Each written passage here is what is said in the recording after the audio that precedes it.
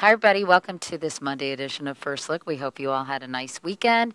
We've got a lot of things cooking for tonight, including we're looking into the Iranian connection vis-a-vis the war in Iraq. We've got a story out of Baghdad, is Lara in Baghdad, right?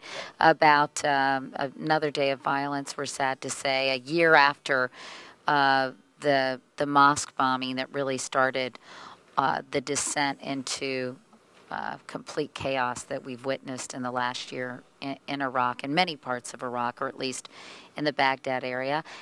We've got another American Spirit focused on a woman who started an online networking organization called 85 Broads, based on 85 Broad Street, the address of Goldman Sachs, where she worked and had a high-ranking position but felt alienated after she left to have a baby. I'm most excited, quite frankly, about our closer tonight, featuring Richard Schlesinger. You might have seen his brilliant Muzak piece. Well, I was more brilliant because I knew that it was Summer Place, the last Muzak song. But you know what? I just made me want to eat Cold Stone ice cream because that's what you had throughout it. Yeah. I know, exactly. You'd want to resist that, especially if you look like me. Tonight, we're if you eat too much ice cream and you get sleepy, we're going to tell you why you should consider taking a nap at work. Maybe not you, because people would tune in and then they wouldn't know what you were doing. Well, maybe that would help if I was just like passed out on the desk. But other people can take comfort in a new study that shows that taking a nap improves the health of your heart, but also it looks like it might improve your productivity at work, which sounds like an oxymoron, but actually isn't if you consider people throughout history, great people throughout history, who took regular naps. Really?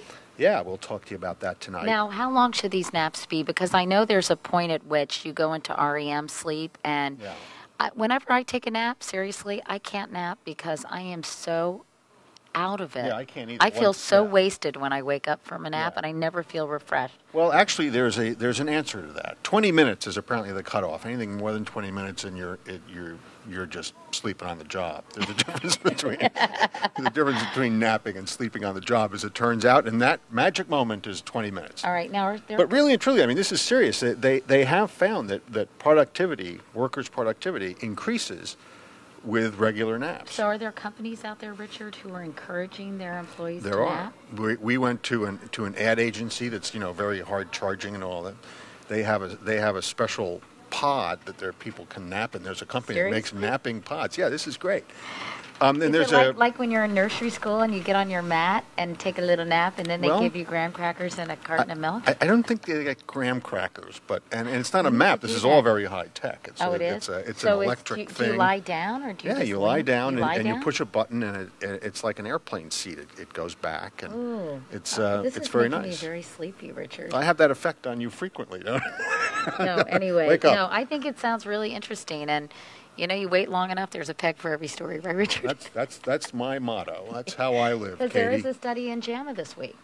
Just as luck would have it, we had this piece ready to go. Anyway, all right, so everybody, I think that's reason enough to watch the CBS Evening News with Richard Schlesinger, don't you? Did I get promoted? Was I sleeping? You were napping, exactly. Anyway, so that's it for this Monday edition of First Look.